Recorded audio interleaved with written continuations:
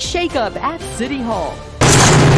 Miami voters bring in the new. We did it. We've achieved something. Now the real work starts. Does the drama end or start a new chapter? The commissioners-elect right here live. Casino Royale, Battle Royale. 689 and 4 and 10. Is sports betting online on the reservation? This case barely in the second quarter of a four-quarter game. The Supreme Court may decide. The Eagles have landed. They played impeccably throughout the entire parade. We're still dreaming, but it's a reality. Stoneman Douglas High in the national spotlight for all the right reasons. The big news this Thanksgiving weekend, all live this week in South Florida. And we begin with breaking news this morning right here, a live look at Gaza. An Israeli Defense Force spokesperson is confirming the hostage release is underway. 14 Israeli citizens and 3 foreign nationals, 1 American among those, held hostage is now being handed over to the International Red Cross. Also, CNN reporting that American is Abigail Eden. She just turned 4 years old on Friday.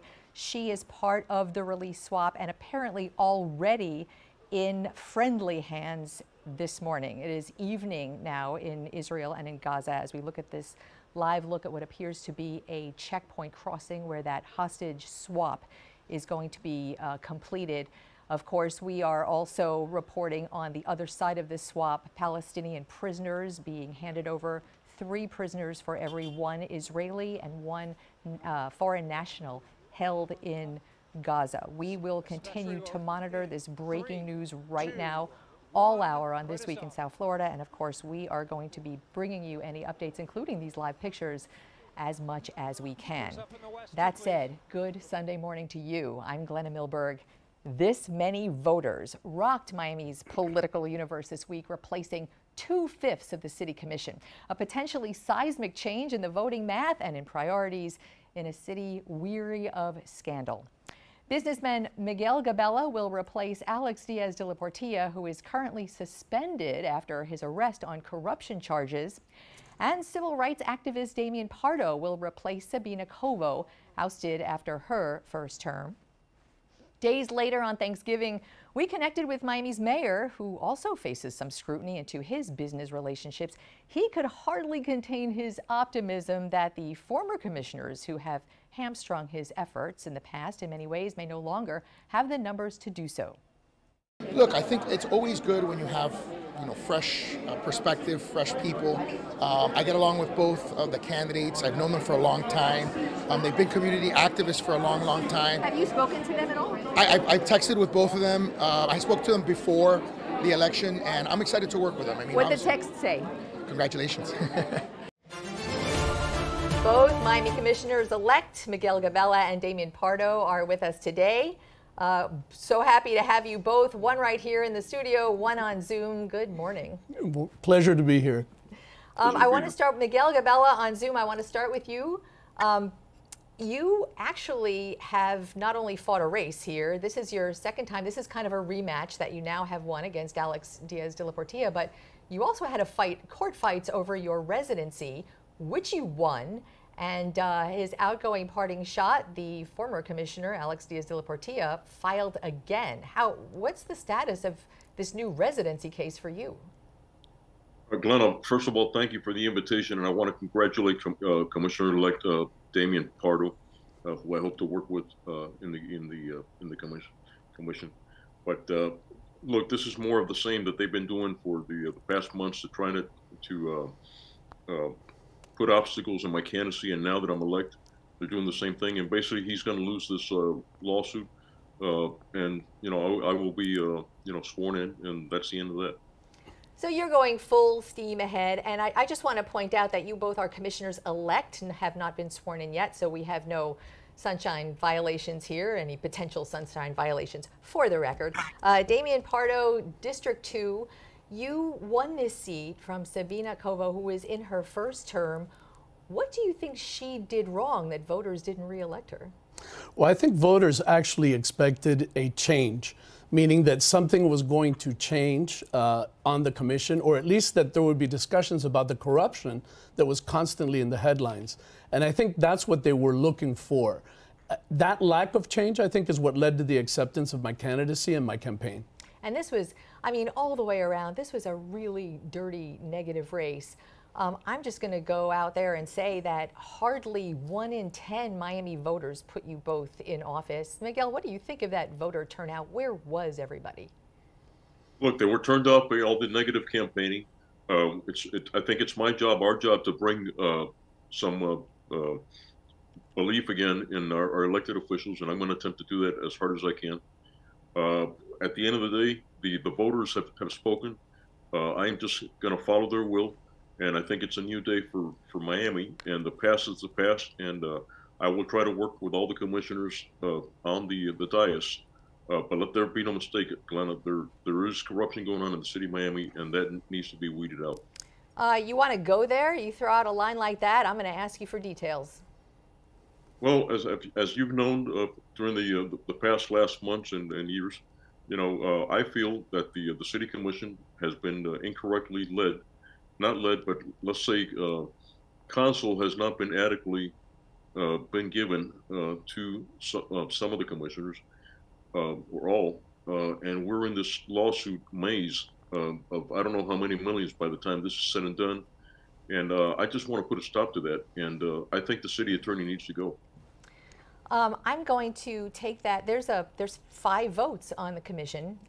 City Attorney Victoria Mendez certainly is under scrutiny at the moment for what may be her part, or not, innocent until proven guilty, in some business dealings that her husband has vis-a-vis real estate from senior citizens sold at a profit. Just for anyone not following in the weeds of Miami politics, Damian, Pardo, do you agree? Does the city attorney, for either that reason or others, should be gone? I do agree. I think you just mentioned the turnout issue. When we talk about turnout and lack of turnout, it's because voters and residents are just tired. You have a commissioner with a verdict that came down, $2.5 million legal bill. You have another one arrested, on the commission, investigations right and left, and they don't see other people talking about it on the dais. They don't see our government working for them, and that simply doesn't feel like a democracy. So they lose the will to vote. They feel like no matter what they do, nothing's going to change. That's why I think our election is so monumental, because it represents that hope and change momentum that we haven't seen in a long time. So you mentioned the verdict. Also, remaining commissioner, Joe Carollo, was also very recently hit with a $63 million civil judgment for essentially accused of using Miami's government as a weapon against his political opponents, in this case, businessmen who run Southwest 8th Street businesses. So what do you do with a city staff who, at least a civil jury feels, is being used like that, and how? Out of fear, of retribution? Speak to the actual people who work for the city. Well, in my case, I think there are a lot of good people that work for the city, and I believe you lead by example. And I think when there's a different message and a different tone in the city, people are going to be relieved and people are going to flock to it. And in some ways, I think that will become the new consensus and the new majority, hopefully. Miguel, what do you think? I agree wholeheartely. I think there's a sigh of relief right now with a lot of city employees because morale is low. And it's like Damian says, we need to go in there and restore morale. And that starts at the top. I can't ask you to jump off the bridge if I'm not going to jump off the bridge myself first. And that's for my part, that's what I intend to do in the city of Miami. We have to bring some decency, some civility, some business-like atmosphere. That residents know that the work is being done on their behalf, and not this thing going on where commissioners use the city attorney, for example, wasted tax dollars that could have been used on projects for our district to better the district infrastructure, so on and so forth. And I think at the end of the day, the voters again have spoken, and I think we have a clear mandate to do our job. So you are 2 of 5. That's a huge chunk, but certainly not a majority.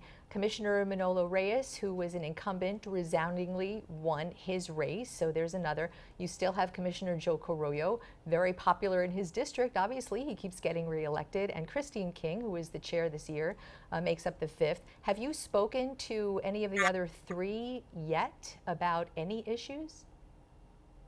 No, I have not. Miguel? I have not, but I suspect that Manolo and Manolo Reyes and Commissioner King are seeing the writing on the wall. They no longer have Mr. Portilla, to contend with and Carollo as a team, and so I think now the dynamic changes, and I think some commissioners will realize this, and this is just the reality of the situation. So what I want to do is we have a quick break, so we're going to take a quick break, but I want to get into some of Miami's biggest issues, because some of Miami's biggest issues are all of South Florida's biggest issues, no matter what part you live in. So quick break, and we will be back for a little bit, but what we want to do now is, can we go to a live shot of Gaza right now? We can, and back at the checkpoint here between Gaza and Israel, right at that checkpoint, hostages as we speak being released, underway. This is something we are continuing to watch via our network partners. Information coming from the IDF mostly being vetted through our network partners, so stay with us. We will be right back.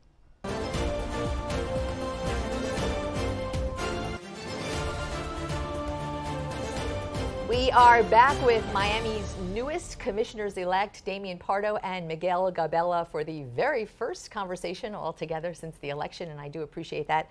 So let's get into a couple of issues of South Florida, and one of them, as Damian Pardo reminded me of, was the influence of money, not only in elections, but in everything that happens. So Damian, let's take a look here. We've already gotten, I'm just going to talk off the top of my head, there was this Rickenbacker Marina, and the lobbyist for the Rickenbacker Marina project is already saying that Alex Diaz de la Portilla was trying to shake him down. There's a lawsuit now. Whether that's true or not, we don't know.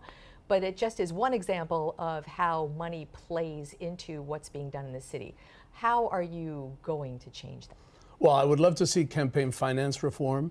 I would love to see an independent body with the authority to investigate corruption charges. More disclosure, more transparency, I think, is critical. And I actually think this is the first election where the voter started tying the undue influence of money with the consequences they experience, like traffic and flooding, and the changing character of their neighborhood and the changing quality of life. So, why do you say that? Because if that were true, wouldn't many more voters have voted?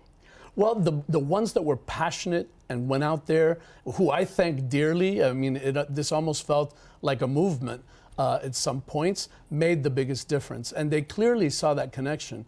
And as people talk and people learn more and more, I think this is going to be a bigger issue as we continue in Miami-Dade politics. Miguel Gabela, take that one. How do you get money out of politics? As long as we're talking about that Rickenbacker deal, the man we spoke about, Manny Priegas, who brought the suit, was a big funder of your campaign. So, you know, how do you tell someone like that no if a no is warranted after getting that kind of funding?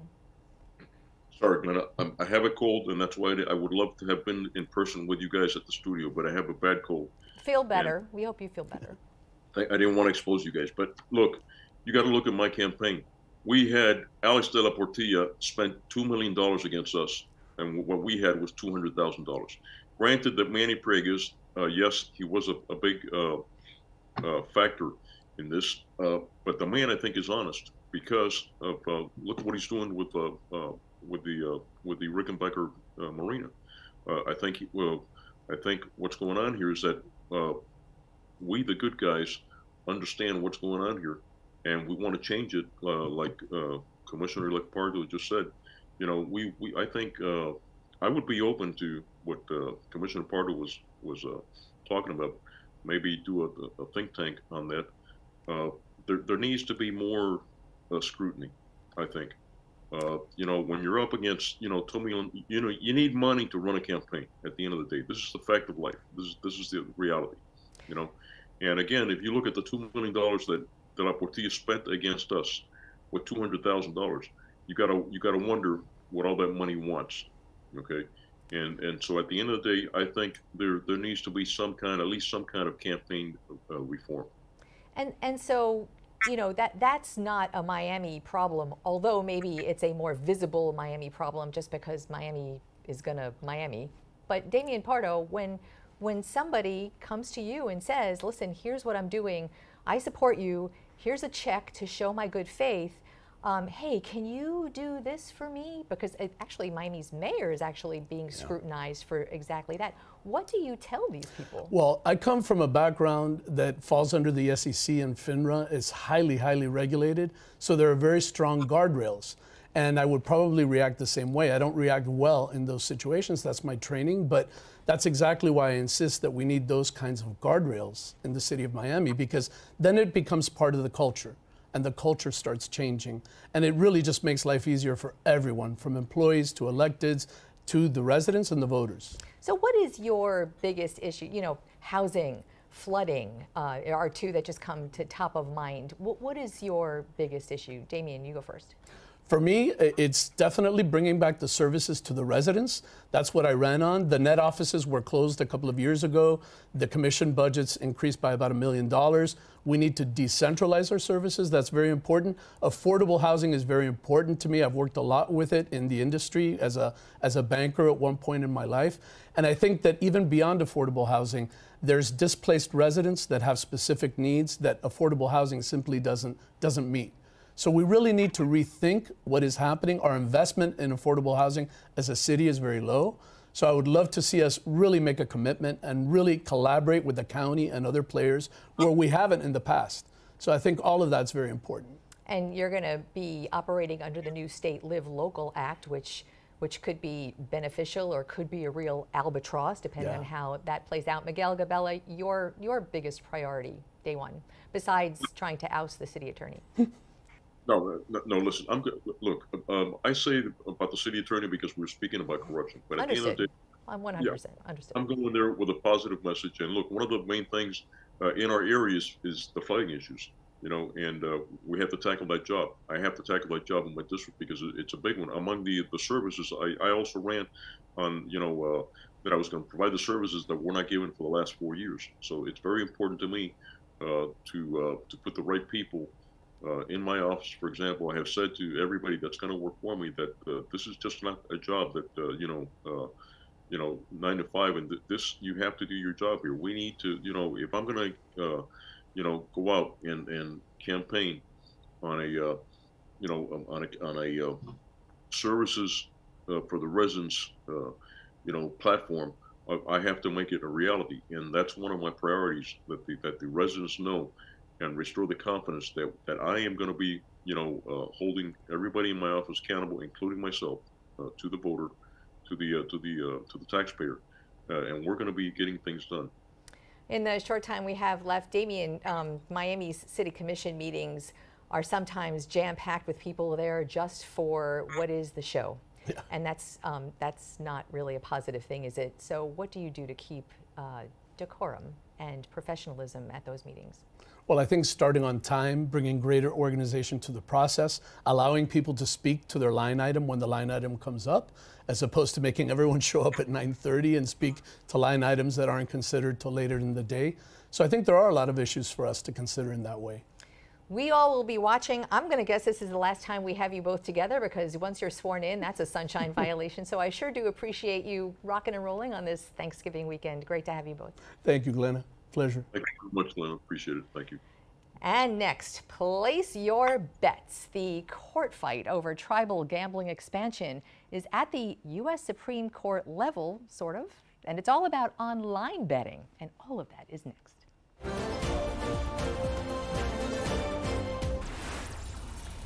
All right, back to breaking news just for a moment. There has been some action. We are looking live at the crossing between Gaza and Israel, where the hostage exchange is taking place right now.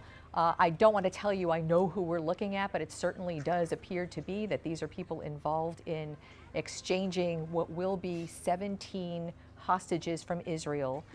14 of them are Israeli, or 3 of them are foreign nationals, and we know at least one of those foreign nationals is a little American girl named Abigail Edan. She celebrated her 4th birthday as a hostage, as a captive. She is among those being released today. This release includes women and children, which means 7 of the American men who were there, including citizens and a green card holder. Those 7 men are not going to be part of this exchange. And in exchange, 3 for every 1 hostage, 3 Palestinian prisoners who are being held in Israel for various crimes are being released as we speak in this swap. So we're looking right now at that happening at the crossing in Gaza, and we will of course continue to monitor that as we finish this half hour on This Week in South Florida right here. So back to our news of the moment. Soon after a federal court last month cleared the way for Seminole Tribe gambling compact with the state to go forward, the tribe announced plans for a glitzy opening in a couple of weeks with its monopoly on games like roulette and craps at its South Florida casinos.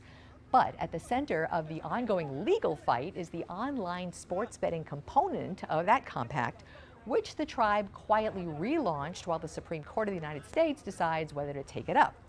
Competing local parimutuels, West Flagler Associates, are arguing that this case and that it could have nationwide implications. We invited the tribe's leadership and West Flagler's reps to the program. Hopefully they'll join us sometime soon. But to break it all down right now, Daniel Wallach is here. He's a South Florida gaming attorney and sports betting legal expert, one of our go-to people to break down what is a very complicated subject, right? So nice to have you here at the table. It's great to be back every 2 years. I mean, this court case or the court battles have lasted all the way back to 2021, and there's still a little bit more left to go. You know, I feel like 2021 is only 2 years ago, but I feel like we've been covering this for my whole career almost.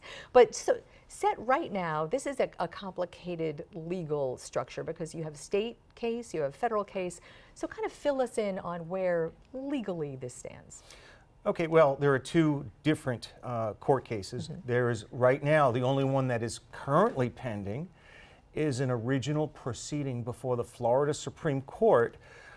West Flagler is alleging in that lawsuit that the legalization of online sports betting by the state legislature and by Governor DeSantis violates Florida Amendment 3, which was the initiative that was enacted by the voters back in 2018, which said that if you're going to authorize or legalize casino gambling, it has to be done through a statewide referendum, by the voters, and it cuts out the legislature and the governor from that process. And the argument here is sports betting is a form of casino gambling, and that while there is an exception under Amendment 3 for casino gambling on tribal lands pursuant to a compact, bets being placed by patrons and customers from locations all over the state of Florida are not on tribal lands. The betting is taking place remotely from wherever the customer is located, and that's the heart of the issue. Okay, so you have the compact that was signed, and it's been in court. So now the compact was cleared by the courts. Not completely not yet. Except for the app part, which we'll get to. So the compact, which includes roulette and what they call Class 3 gaming, roulette and things like baccarat, I don't know, baccarat is in there, and craps. That is not being contested by West Flagler Associates because that's part of the compact, which is legal to do in a state on tribal lands. Right, that part of the compact, anything that's on reservation or on tribal land gaming is considered within the scope of the Indian Gaming Regulatory Act, but the compact also has provisions allowing for online sports betting, and that part of the compact. Right, so the compact, 2021, this was signed, this is $2.5 billion over the course of 5 years to the state from the tribe as revenue, as proceeds. And to your point, part of that is this new idea of doing a sports bet online with the stipulation that the servers are on tribal land. And so to the tribe, as long as the servers are on tribal land, anybody who bets, that's where they come. And this is what's under dispute, that component. So legally, is there precedent in any case to show that. I mean, it was called fantasy by one judge. That's fantasy because people Fiction. can be in She called it a fiction. Fiction. I'm sorry. To right. do an end run, to use a sports term, an end run around the requirements of federal law. So someone in Oshkosh is placing a sports bet on the Seminole Tribe app, and the tribe, and I suppose by default the state of Florida, says, oh no, that's good because it's in Florida. But is there precedent for finding the origination of the bet not being on tribal land or in Florida is somewhere else? Is there precedent for that? There is abundant precedent. In fact, all the precedent lines up in favor of the gaming activity being the place where the person makes the bet. In fact, the U.S. Supreme Court decided a case back in 2014 involving off-reservation tribal gaming, and Justice Elena Kagan said that the gaming activity is the place where the bet is made, not the processing of it at a remote location, and that the Indian Gaming Regulatory Act, everything about that statute, and she said literally everything, applies to gaming on Indian lands and nowhere else. And if the gaming activity, which is the operative term in IGRA, if the gaming activity is what is allowed and all that is allowed under IGRA, it's clear that the activity is the placing of the bet on a mobile device. And there's the Bay Mills case from the U.S. Supreme Court in 2014, as well as scores of federal appeals court decisions which have held resoundingly, without exception, that IGRA does not apply to off-reservation tribal gaming activity a la the remotely placed sports bet. And that's at the federal level? That's at the federal level, yes. Are there other states where tribes are doing this?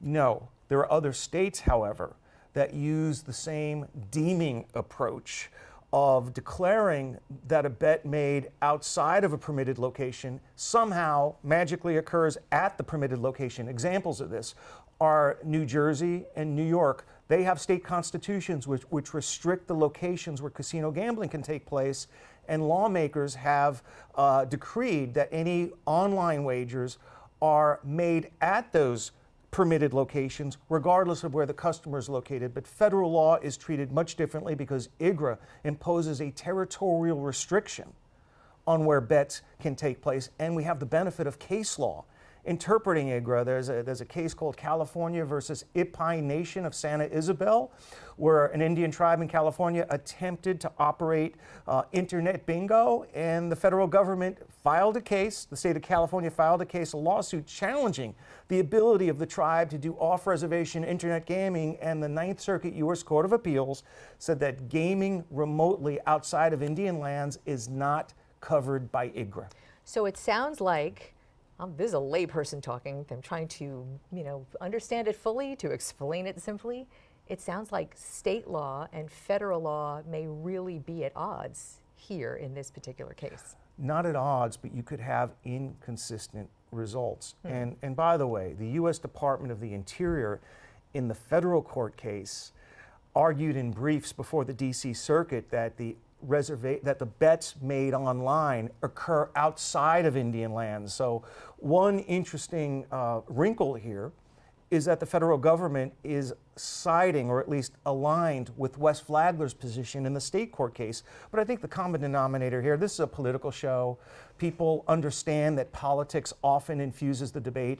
I mean, they're challenging. Often or always? Yeah. Okay, invariably, inevitably, Governor DeSantis is the defendant in this case, and he happened to appoint 5 out of the 7 justices that sit on the Florida Supreme Court, and there have been 14 similar cases brought against Governor DeSantis in the Florida Supreme Court where his legal authority constitutionally has been challenged, and not one time has the court, which has predominantly been appointed by him, rebuked Governor DeSantis. So I think we can predict the result. Not gambling cases, other cases. Other cases, other cases, but it does show a trend that this court, or at least the current iteration of the Florida Supreme Court, is prone to defending Governor DeSantis' initiatives because maybe the law is right on his side, but also they owe their jobs to him.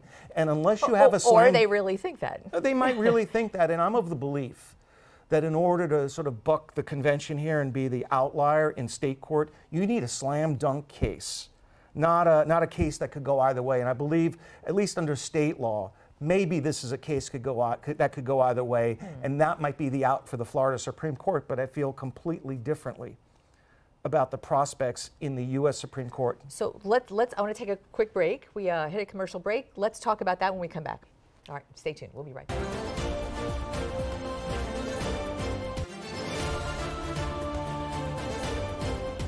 We are back with Dan Wallach, sports betting attorney. Is that like a title, sports betting attorney? Sports wagering attorney? I think I trademarked that one. Well, you are so well versed in the legal aspects of something that is so big right now in South Florida. And in the last segment, we were talking about, will the Supreme Court of the United States take this case up? And right now, Wes Flagler is asking for that to happen, asked for an extension to ask for that to happen. What is the likelihood that the Supreme Court will take it up, because it kind of does have national implications? Well, it is a statistical long shot. I mean, if you took any case filed in the U.S. Supreme Court where you're asking for the court to grant cert, which is essentially to review the case all over on its merits. We don't do Latin here on This Week in South Florida. And we also probably shouldn't do too much legalese, but statistically, that's less than a 2% likelihood. Wow. But when you have represented parties and important national issues, and you have a split among the federal courts of appeal below, as well as down the road repercussions, this is precisely the type of case that the U.S. Supreme Court would take. And I'll explain why. I mean, we have a circuit split on the question of whether IGRA, which are compacts, whether those can include authorization tribal gaming activities. The D.C. Circuit Court of Appeals said yes. Every other circuit court to have considered the issue has said no. This decision is also in conflict with the U.S. Supreme Court's own precedent in Michigan versus Bay Mills. And then the long-term implications. This will not be the end of the road on the debate over the compactability of online wagering, because if this decision holds up, tribes in other jurisdictions and states in other jurisdictions are going to use the Florida Compact blueprint to give tribes in those states the ability to operate online sports betting and iGaming, and consequently, it isn't just the ability to enter into that kind of gaming, it's the road to a monopoly. And Florida is going to beget California and other states, and there will be lawsuits in all those other jurisdictions, because invariably there are commercial casinos, there are card rooms, there are horse racetracks that stand in the same shoes as Wes Flagler. They're going to raise the issue in the federal courts in their circuit, and that federal court will not be bound by the D.C. Circuit's decision. That has no binding precedent outside of the D.C. Circuit. So you make a really good case for this to be a go. What is one of the biggest issues is equal protection in the lawsuits. What does that mean? How does equal protection play in this case? Yeah, the Florida lawmakers granted the Seminole tribe a monopoly. For money. For money, yes. But they granted an entitlement to the Seminole tribe based on alienage, which could be race, religion, alienage in the case of tribal alienage, and our U.S. Constitution has an equal protection clause in the 14th Amendment that applies to situations where state governments grant rights to certain people, create classifications where some can engage in the activity and others can't. And here, the Seminole tribe are being granted a monopoly over sports betting simply because they're a tribe, and not only can no one else engage in that activity, but it becomes a felony.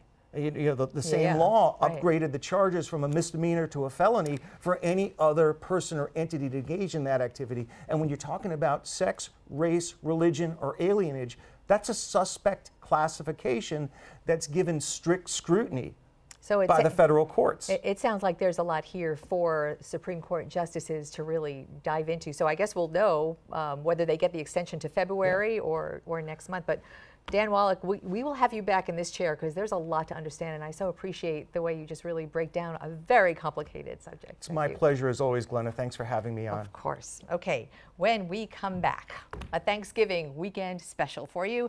Marjory Stoneman Douglas High School Eagles soaring in New York City's holiday parade.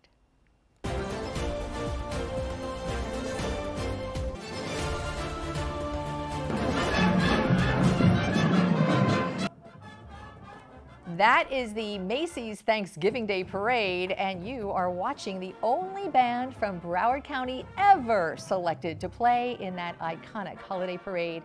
What a thrill for Marjory Stoneman Douglas High's Eagle Regiment. And what a thrill for all in South Florida to see that school in front of a national audience for all the right reasons. The reason Marjory Stoneman Douglas band director Steve Rivero is with us, apparently fresh off the plane. Is that true, from New York City? Hi, Steve. Yes. Wow. Well, if you haven't slept yet, then we appreciate you staying up for us. So welcome back. And how did it go? It looked like it went really well. It was phenomenal, an absolute dream come true. And there were a lot of people there. There's like 162 people from Stoneman Douglas High, besides chaperones and parents. How, you know, how did you sort of corral the cats? How did you get them all really on team for playing what is an iconic parade in front of a national audience? It's like I said to all the families Thanksgiving evening after everything was done, none of it would have been possible without the assistance of everybody involved. It truly takes a village, as everybody knows, to have something successful. And we were able to just do that, corral it all together, and to have it culminate with an incredible production run at the end of that parade was just magical. So, you know, it's really hard. I'll just say the quiet part out loud. It's just really hard for news organizations to talk about anything at Douglas High that does not come through the lens of the catastrophe that happened there 5 years ago. We know the families, we work with the families all the time. And so watching this, there is an element of such pride and such gratitude that this school that has endured so much is now reaping such honors, really.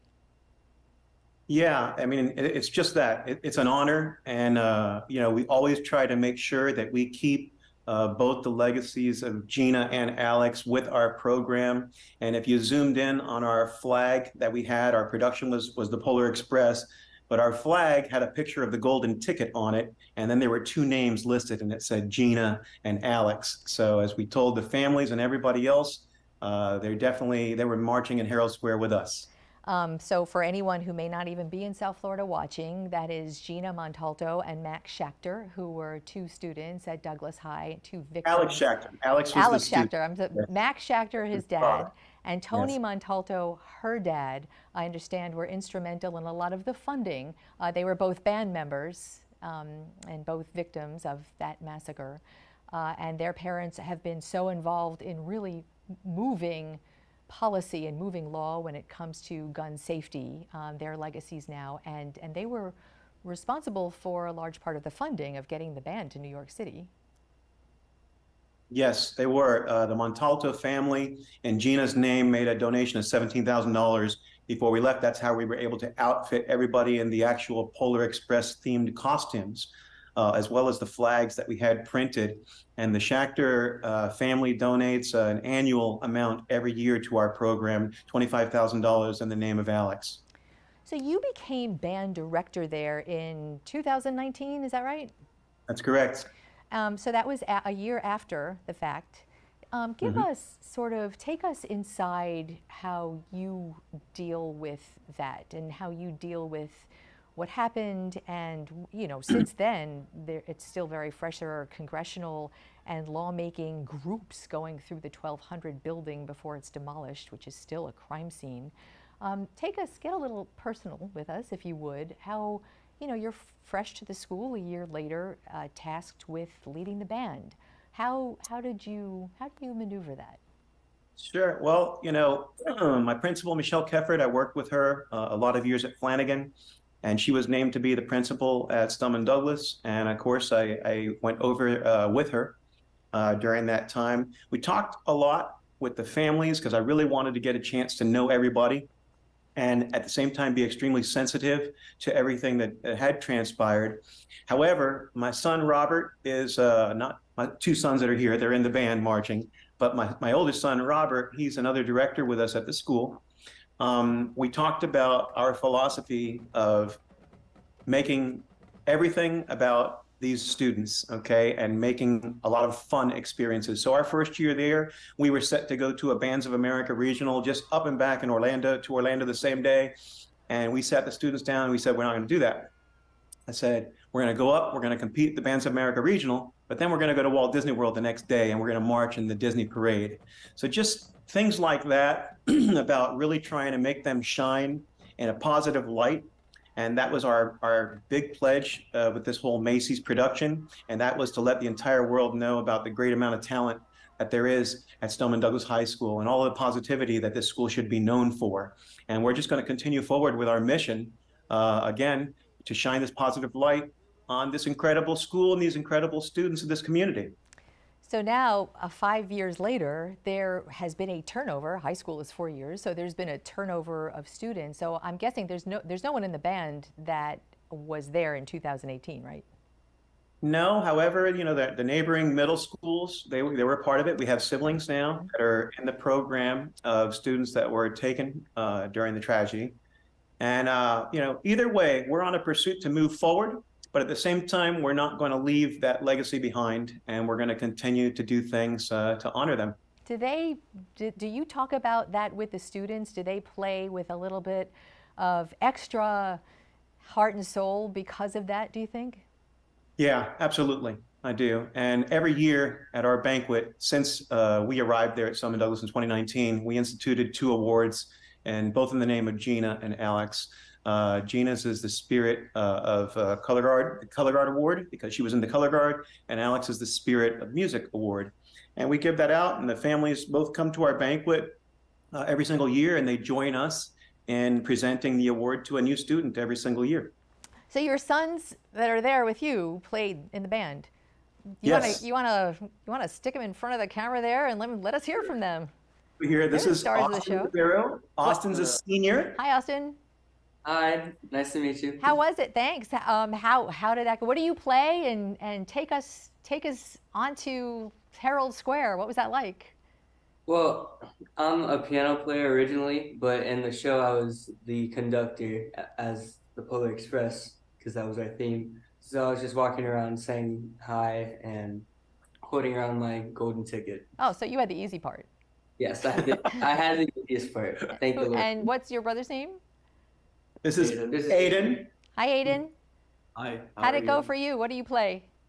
I play percussion, and in the parade, I was pushing the banner. So you kept the beat. Well, not necessarily in the parade, but he was pushing the big banner. He was one of the 5 that was pushing the big banner for the parade. Right. So this was, you know, bands. I guess people who aren't really thinking too hard about what you do. You didn't even play music alone. You actually performed and danced and choreographed, and it's hard. I've been there. Yeah. It's hard. So listen, it's so great to have you all.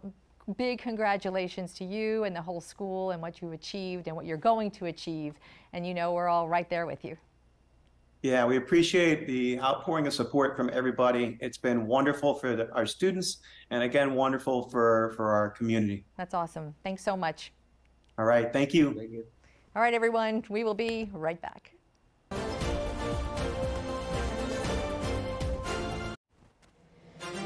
Watch today's interviews or listen to the This Week in South Florida podcast. Just scan that QR code right there with your phone and it takes you right to the This Week in South Florida section of local10.com.